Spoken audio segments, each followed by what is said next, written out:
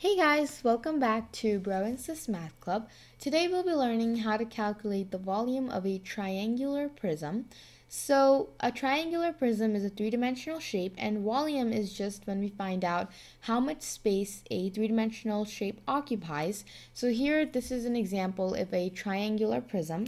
So if we go ahead and take a look at the formula for calculating the volume of a triangular prism, it says volume is equal to base times height divided by 2 and then multiplied by the length of the prism.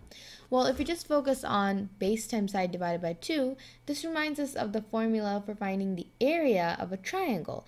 And yes, in this case, when we're finding the volume of a triangular prism, the first step is to find the area of the triangle and then multiply it by the length to get the volume. So let's say, first let's go ahead and get our measurements. So let's say the base of the triangle, which is over here, is equal to 4 inches. So we'll write 4 inches. And then the height, remember, now we mentioned this in our video for calculating the area of a triangle, that these lines over here, these sides are not the height, okay? These are just referred to as the legs of the triangle. These are not the height because the height has to be straight down.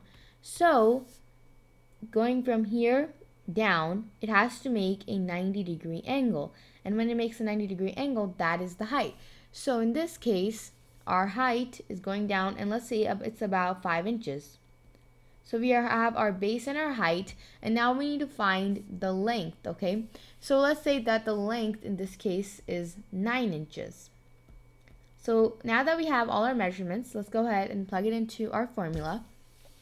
So now we get volume is equal to base times height, so it's going to be 5 times 4 divided by 2, and then we still have to multiply it by the length, which is 9. So if we go ahead and do this, we get volume is equal to 5 times 4 is 20 divided by 2, which is equal to 10. Remember, we have to keep the unit, which is inches, and then multiplied by 9 inches. We get volume is equal to 90 inches.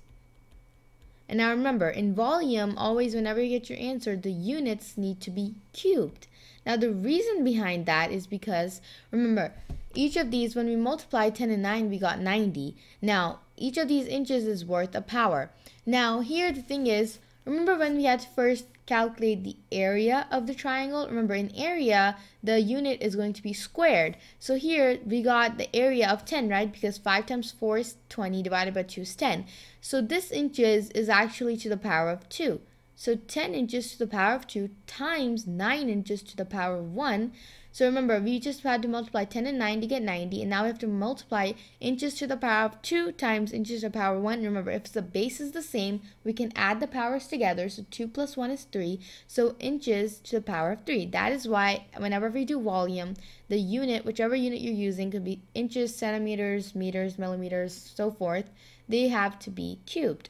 So our volume for this triangular prism is equal to 90 inches cubed.